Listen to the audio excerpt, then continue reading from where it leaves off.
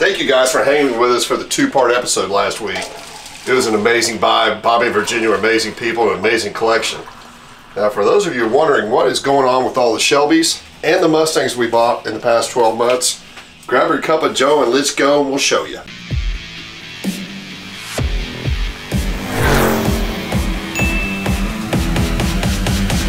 So we've had a lot of questions. Where has Alex been? He has been working his tail off on these Shelbys non-stop. So we tell you, we do rescue these cars, we put them back together and get them back out there for people to enjoy. You have done an unreal job. Yeah. So he's finished 4 Shelbys this year already. He finished the Playboy car. Unfortunately, it's already gone. Yep. It's not here, but we'll show you some pictures of it. It turned out really neat, didn't it? Yeah, it did. The car ran and drove great. First one, we've got the earliest car. Here's our 67 GT500 inboard light car. Yep. So this, when we got this car, we bought it from a second owner who had owned the car since 1978. I believe so. So he restored the car from 78 to 80. And then when we picked it up, it had some areas in the paint that he'd been sanding on, had some thin spots in it. So we went ahead and took the exterior part, repainted it, color sanded it, buffed it, waxed it. Then Alex serviced the car. We did headliner, carpet, door panels, seat trim. And then did quite a bit of testing and tuning. Right. Alex has put almost 50 miles on each one of these cars, which is great. It turned out beautiful. Lime gold car. One of the, correct me if I'm wrong, but that's my favorite wheel, and I think that's your favorite wheel. Oh, absolutely. I put that on everything. So these mag stars are amazing. The Kelsey Hayes 10-spoke wheels are cool too, and the hubcaps are neat, but this is the coolest wheel to have. Yep, that's a 67 right there. But this car is really significant in the fact that this is a Tasca Ford car. Bob Tasca, look on the back. Super car. Super cool. Super cool. It's actually one of his cars. You got your Tasca Ford badge, but it's also on all the paperwork. And what else I really like is this license plate says Mr. KR. I love that. So we've researched the story, and I believe the story to be that Bob Tasca originally coined the phrase king of the road. He did that for the 67s. Well, he and Carroll Shelby were great friends, and Carroll Shelby basically just borrowed it from him for the 68 KR. Yep. But this, in my opinion, is the original KR, and that is one of the coolest license plates I've ever seen. Interior is really nice in this car. And one of the coolest things it has, which we have the paperwork, is that 8-track holder. Yeah, it's cool. I mean, I've never seen one, and we actually have the Ford paperwork for that. It goes with the car. You put some neat NOS parts in here. Yeah. Amazing steering wheel, which is an original wheel. I don't know who restored it. They did a beautiful job. NOS gauge cluster surround. Yep. Just a great car, and we'll take this one for a drive in a minute. Absolutely. So, which one of these do you like the best? Have to be the red car because it has power steering. Okay. Yeah, this one's kind of a beast right here with no power steering. So, secondly, we have our 67 GT500 that came out of Longview. Yep. On the video, if you guys remember, we had to bolt some wheels on the front to push this car out of the garage. There were some things taken apart on this car that neither you or I have ever seen taken apart before. Ever. This car was so disassembled, it was ridiculous. Basically a shell. So even the entire rear seat setup, he had sent everything out, all the trim to be replated, even every Phillips head screw was redone. Yep. So I mean, Alex, you spent 3 days just putting the back seat and all that stuff back together? Not that long, but it took a while. I mean, everything was completely disassembled. Even the steering column, I'd never seen one that far disassembled. Every single nut, bolt, and screw in the steering column was apart. Powder coated or painted. So what's amazing is this is the actual paint that was on the car when we picked it up. Yep. So we did a 4-stage color sanded buff on this car, and it came back to life. So this car was a show car in 1990-91, because we have the trophies that it won. He was driving this car with a 427 side oiler, which we kept. It's a 67 date code too, which is amazing. Yeah. And we also kept the Doug Nash 5-speed. Yeah. So we tracked down the motor. It was still in a machine shop in Houston. We tracked all the way down there. Sure enough, his original motor. Guy still had it there. We paid for it, brought it back. The original transmission was in that plastic case in Longview. Yep. Numbers matching. So this car has got its born with motor and transmission back in it. Look at that work of art. Way to go, Alex. Woo! That is killer. Yeah, it is. And you put 50 miles in this car too? Yep. Okay. Now, the only negative of this car, which is a huge deal because it happened often, this was factory line gold car. Yeah. And he wanted it red. There's not very many red cars. No. We elected to keep it red, and again, this is the paint that was on the car when we found it in Longview. I mean, you gotta look, it's amazing how well it came out. Now, there's a lot of stuff on this car that's overly restored. Yeah. That we kind of couldn't go backwards. Yeah, it wouldn't cost much. It's neat. Yeah. Really cool car. Great job on that. Let's look at the interior of this car too. It really turned out well. So, the neat thing about this car when we picked it up is it had an insane amount of NOS Ford parts. I'm talking an unbelievable amount. Alex put most of them on this car. Yep. So it's got some really, really nice stuff in the interior. Look at that. Just look at the original steering wheel. I don't think it's ever been restored. I don't think so either. Crazy nice. God, you did such a good job on this car. Beautiful. So we are rescuing them and we're getting them back on the road for people to enjoy. Absolutely. Now last but not least, 68 KR. Carol Shelby named it the KR. It was actually originally a Tasca. So we found this car in Arizona. We have pictures of the car in bare metal. This is one of the very few Shelbys that I've ever seen or Alex has ever seen that had zero body work done to it. Yep. And zero rust repair. Yep. Absolutely none. So the man restored this car in 1995. He only put 15 miles on it. Mm-hmm. So when we rescued this car, it's been sitting for 38 years. Yeah. We brought it back, and Alex got it running, drove around the block. He said, "There's something going on with this car." He goes, "I think that's why it wasn't. I think that's why the guy wasn't driving it. He couldn't figure out what was going on." Yep. The guy did a great job. There's nothing against him, but one of the rear brakes had come apart, right? Yep. One of the springs on the inside broke, so it was clanking and squealing. One of the shocks was bad, so it was also clanking. And I think he just thought, "Man, I can't figure this out." And well, here's the other thing he didn't figure out, and we have now seen this 3 times in the last 2 years. These 10-spoke alloys require a special lug nut. Yep. It had the wrong lug nuts on it, so this car just felt weird. Yeah. Because the wheels weren't seated right. Yep. So Alex figured all that out. He goes, "Man, this is a great car." He goes, "But the paint bugged both of us." Yeah, it did. It was thin in spots. So Alex took everything off the outside of the car. We reshot the car, base coat, clear coat, color sanded, buffed it, and it is just absolutely stud. And then there was a lot of items, I think, back when he restored that just weren't available. Right, yeah. So Alex went to Kevin Marty and co-brand and bought a bunch of the correct pieces. Because this car was already, this was a really good car that we made a great car out of. Yeah. I mean, this car even has the smog equipment on it, which is amazing. Yeah. So Alex went ahead and got all the correct belts, hoses, clamps, decals, battery cables, correct battery cables. Yeah, it had the wrong fan clutch on it, had the wrong fan spacer. So we went back through and made a really good car. This is a great car. Yeah. I don't know that you could take it to MCA Nationals and win, but this car is approaching show car status. Yeah.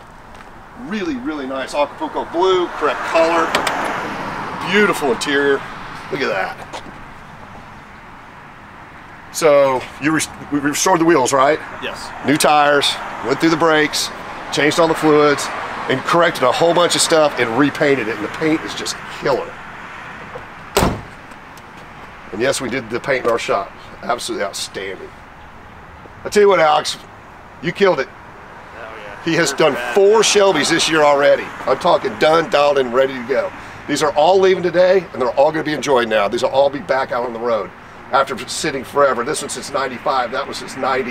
Now the green car the man drove every summer and never sat down on his knees, but he owned it for almost 50 years till we got it. So let's take it for a run.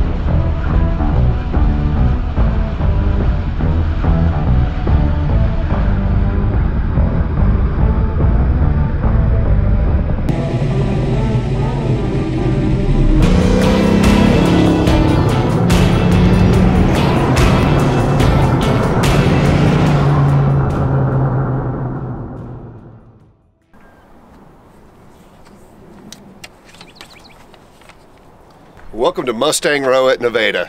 We've got about 210 cars. We're going to talk about the Mustang core cars, or project cars we have today. Here's the 67 convertible that was on Coffee Walk, episode 237. So what we did see inside is Alex looked at it. He said the rear torque boxes are good. The fronts have had some patching done. Yeah, the floors and the torque boxes in front. So the car was originally on the door warranty tag, which is there, which is nice. Color code I, which is lime gold.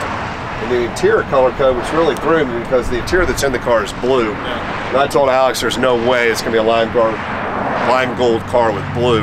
The interior code color is 2A, which is ivy gold, which would make sense. Yeah. See, basically green on green, even though that's not what they call them. Now, and the serial number is where it should be. It's a little bit hard to read, but it's there.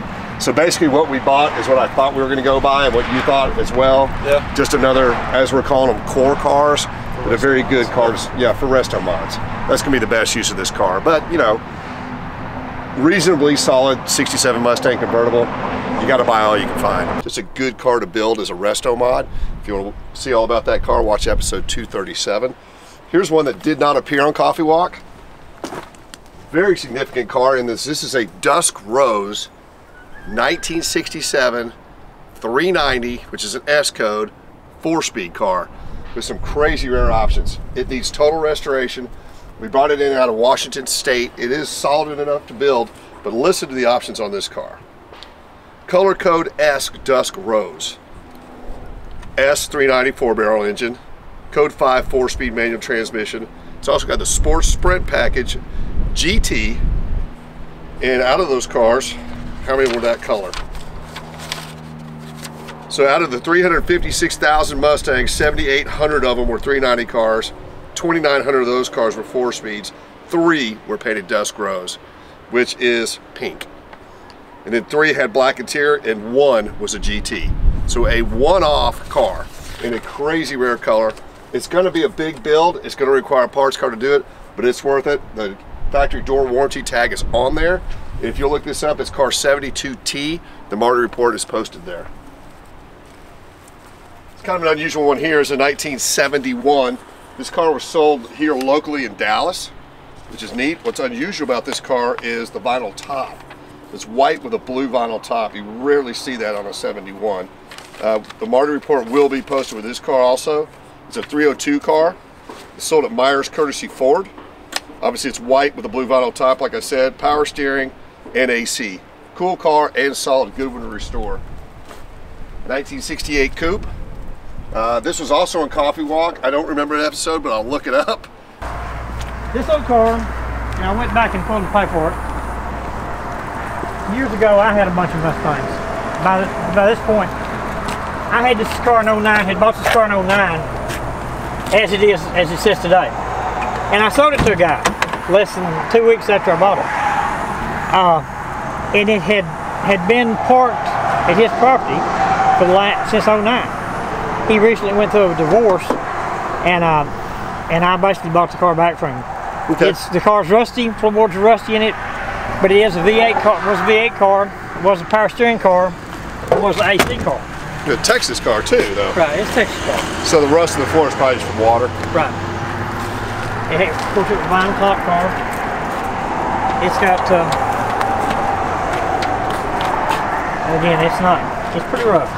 So the main reason we're looking at that is people are building resto mods out of the coupes now.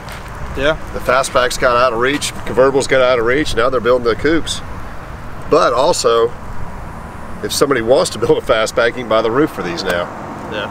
I'm not advocating we do that because we don't have enough time, but even the core 65 to 68 coupes are becoming popular. Mm-hmm. There's just not a ton of them around. It looks like original paint.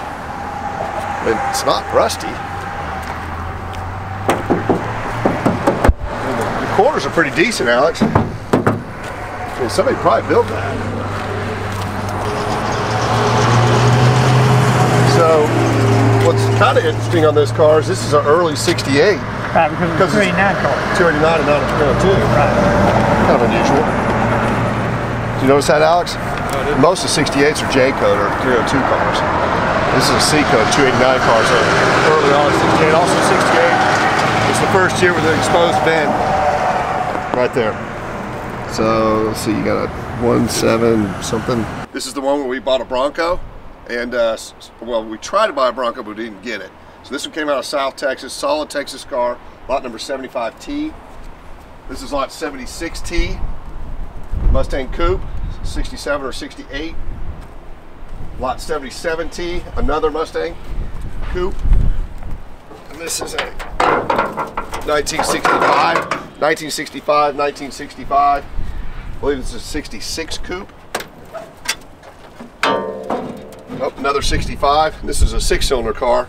Like I said in the past, I like to build the 6-cylinder cars because they work twisted up. The bodies are really good to start with. These are 3 good core cars to build resto mods out of.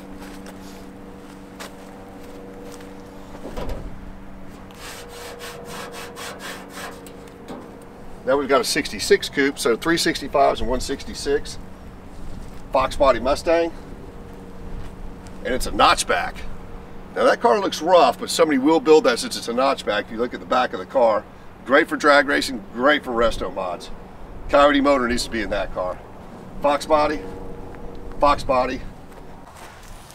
And we've also got 2 Mustang convertibles, a 1966 289 car that's gonna be a really good builder, and a 1990 Fox body car. It's a local car, it's just been sitting for a long time.